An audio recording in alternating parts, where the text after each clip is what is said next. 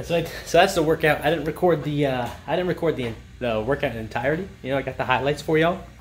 Got all the important parts. First, we're gonna start with a 10-minute stretch today. Then we're gonna work our way into the Muscle Factory, give you a tour of one of the best gyms in the world. Wir versuchen immer tiefer zu kommen mit jeder Atmung. Dein Körper entspannen. Und ein Hohlkreuz. 3. Jetzt öffne deinen Körper. Die Matte zu bringen. 3. If I were to tell her in French, this is not possible. Oh. All right, every good workout starts with the legs. I told you guys I'd do a thigh reveal, so let me check these bad boys out. We're doing legs. I don't have a squat bar, but I got this heavy backpack. Oh, a warm-up set. Oh.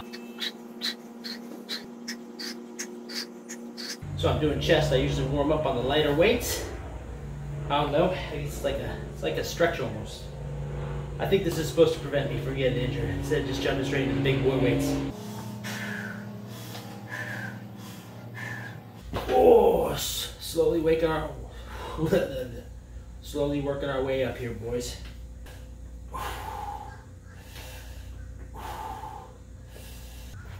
Oh, we're getting into bigger boy weights.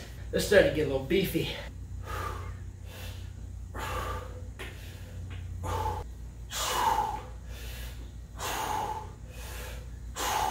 Unless you competed in a Mr. Olympia, you ain't gonna want to try this one at home, boys.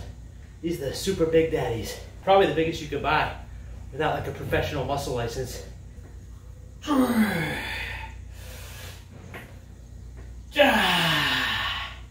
Now we're gonna hit some rows for some back and biceps.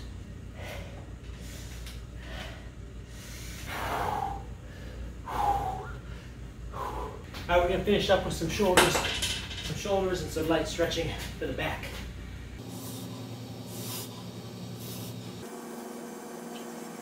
With 45 minutes, I was able to stretch and hit my full body. So if you're able to get 45 minutes of stretching and training in like that 3 to 5 times a week, I think that'll make anyone healthier. It may have looked easy, the weights may have looked light, but I'm feeling it. I'm definitely tired now, but I feel good. Glad I did it. You guys want to see some more pumping iron? Let me know.